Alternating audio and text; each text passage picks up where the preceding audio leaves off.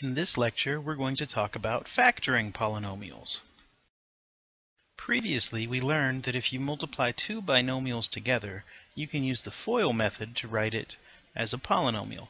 So for example, if we have 2x plus 3 times x minus 4, we can FOIL that out to get 2x squared minus 5x minus 12. The two terms that are multiplied together are called the factors of the polynomial. So 2x plus 3 and x minus 4 would be factors of the polynomial 2x squared minus 5x minus 12. So to factor a polynomial is basically just the process of finding the factors of a polynomial. To begin with, we're going to talk about factoring common monomials. The first step to factoring any polynomial is to factor out common monomials. So if you see a common factor from each term in the polynomial, you should be able to factor it out. Let's do some examples. We start with the polynomial 2 plus 4x, and we want to factor out a common term, or common monomial. So what could we factor out from both 2 and 4x? We could factor a 2 out from both 2 and 4x, and so we could rewrite this 2 times 1 plus 2x. Next we want to look at the polynomial 3x squared plus 6x plus 9. Can you see a common term that can be factored out from these terms? And it looks like we could take a 3 out of each of the terms in this polynomial, so we could rewrite it as 3 times x squared plus 2x plus 3. Finally, we have x cubed plus x. What can be taken out of both terms here? We could factor x out of each of these terms and rewrite it as x times x squared plus 1. We have some special formulas that we can use when trying to factor out polynomials. The first is the difference of two squares. If your polynomial takes the form of one term squared minus another term squared, so x squared minus a squared, you can factor that out to be x plus a times x minus a. Next, we have the sum of two cubes. If your polynomial takes the form of one term cubed plus a second term cubed, or x cubed plus a cubed, you can factor that out to be x plus a times x squared minus ax plus a squared. Next, we have the difference of two cubes. So if the polynomial is written as one term cubed minus a second term cubed, or x cubed minus a cubed, that can be factored out to be x minus a times x squared plus ax plus a squared. Let's do a couple of examples where we deal with the difference of two squares. Remember, the formula for the difference of two squares is x squared minus a squared equals x plus a times x minus a. For our first example, we want to factor out 9x squared minus 1. This looks like the difference of two squares. So let's look at the two terms that we have. 9x squared can be written as 3x quantity squared, and 1 can be written as 1 squared, so we can use the formula for the difference of two squares with 3x as our first term and 1 as our second term. So 9x squared minus 1 can be factored as 3x plus 1 times 3x minus 1. Next, we want to try to factor 25x squared minus 16.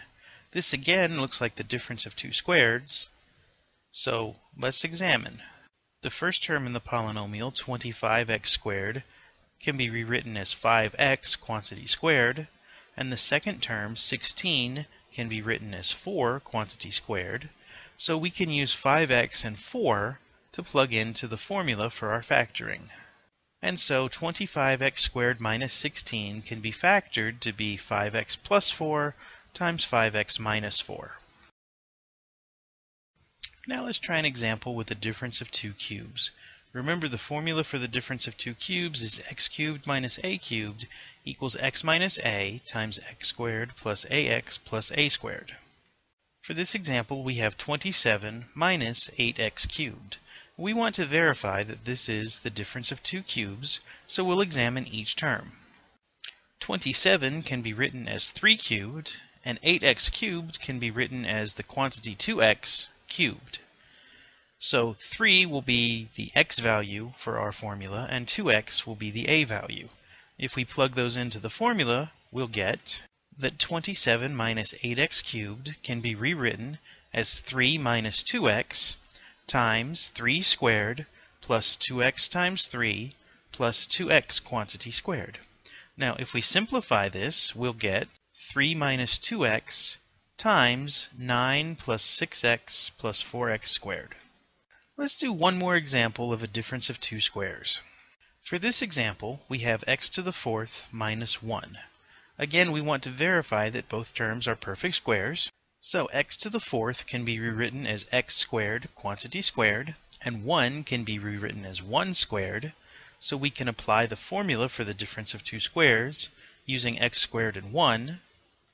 And so x to the fourth minus 1 can be factored out as x squared plus 1 times x squared minus 1. But x squared minus 1 is also the difference of two squares, so we can take that and break it down even further. So the final factorization for x fourth minus 1 is x squared plus 1 times x plus 1 times x minus 1. The next set of special formulas are called perfect squares.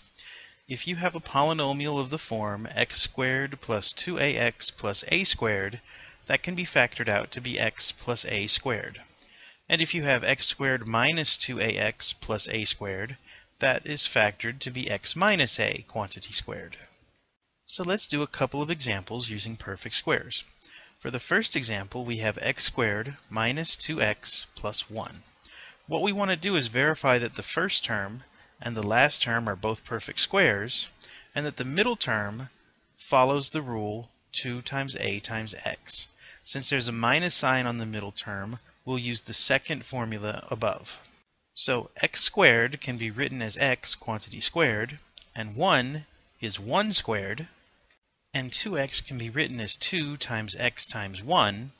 So this matches the formula, and we can use the formula above with x being x and a being 1.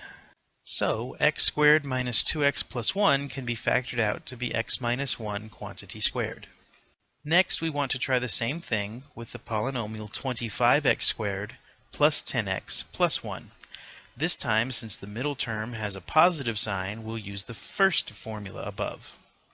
We begin by verifying that the first and last terms are perfect squares, so 25x squared can be written as 5x quantity squared, and 1 can be written as 1 squared, and then we check to make sure that the middle term is the product of the square roots of the previous two terms. So 10x can be written as 2 times 5x times 1, so that matches with the terms above. So we can use the formula with the x value in the formula being 5x and the a value being 1. And so the polynomial 25x squared plus 10x plus 1 can be factored out to be 5x plus 1 quantity squared. Next, we want to talk about a method called factoring by grouping. We're going to walk through the steps of factoring by grouping while we do an example. So we want to factor by grouping the polynomial x cubed minus 3x squared minus x plus 3. The first step for factoring by grouping is to group the first two terms together and the last two terms together. So for our example, we will group x cubed minus 3x squared together, and we'll group negative x plus 3 together. And notice if the third term has a negative sign, like ours does, negative x, it goes inside the parentheses, and we change to addition in between the two groups. The second step to factoring by grouping is to factor a common monomial out from each group.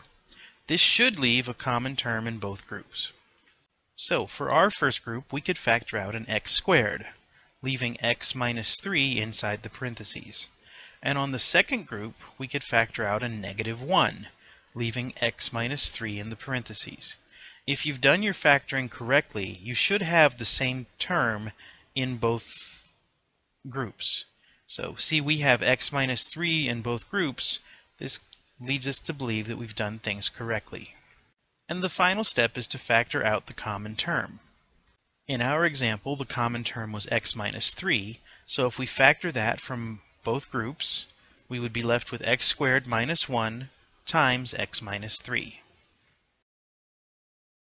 Let's do an example of factoring by grouping. So for this example, we have 3x squared minus 3x plus 2x minus 2. The first step is to group the first two terms together and group the last two terms together. So we'll have 3x squared minus 3x plus 2x minus 2. The next thing we want to do is identify a common monomial that we can factor out of both groups. See if you can figure out which monomial gets factored out for each group. For the first group, we factor out a 3x, and that leaves us with x minus 1 in the parentheses. On the second group, we can factor out a 2. That leaves us with x minus 1 in the parentheses.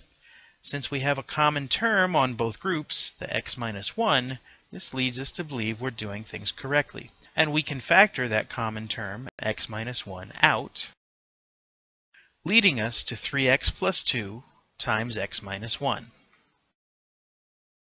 The last topic we're going to talk about in this lecture is factoring trinomials of the form ax squared plus bx plus c. The first step for factoring trinomials of the form ax squared plus bx plus c is to multiply the first and last coefficients together, so find the value of a times c. The second step is to find factors, which we'll call little a and little b, of ac, which add up to give us the middle term b. So if we multiply little a and little b together, they should give us the same value we found in step 1. And if we add them together, they should give us the middle coefficient b. Third, we're going to rewrite our trinomial. Instead of capital AX squared plus capital BX plus c, we're going to rewrite it as capital AX squared plus little ax plus little bx plus c. And then finally, we'll finish it by factoring by grouping. Let's do an example. We want to factor out the trinomial x squared minus 2x minus 8. If we look at this trinomial, we see that capital A is 1, capital B is negative 2, and capital C is negative 8. We start by multiplying capital A times capital C, so the first and last coefficients. 1 times negative 8 will give us negative 8. Next, we want to find factors of that value, which will add together to give us the middle term. So, listing a few of the factors of negative 8, we have negative 1 times 8, 1 times negative 8, 2 times negative 4, and 4 times negative 2. If we add those factors together, negative 1 plus 8 is 7, 1 plus negative 8 is negative 7, 2 plus negative 4 is negative 2, and 4 plus negative 2 is 2. So we can identify which of these match our middle term, where b is negative 2. So the factors that we're looking for are 2 and negative 4. We'll use these to rewrite the trinomial as x squared plus 2x minus 4x minus 8. Since we know that 2 minus 4 is equal to negative 2, we can replace the negative 2 in the middle with the 2x and the minus 4x. Now we're going to factor by grouping. We group our first two terms together, and we group our last two terms together, remembering to keep the minus sign on the third term inside the parentheses, and we're going to factor a common monomial from each group. We can factor x from the first group, leaving us with x times x plus 2, and we can factor a negative 4 from the second group, giving us negative 4 times x plus 2.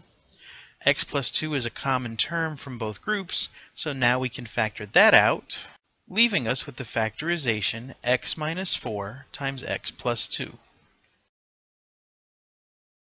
Let's look at another example. This time we want to factor out x squared plus 9x plus 8. In this problem, capital A is 1, capital B is 9, and capital C is 8.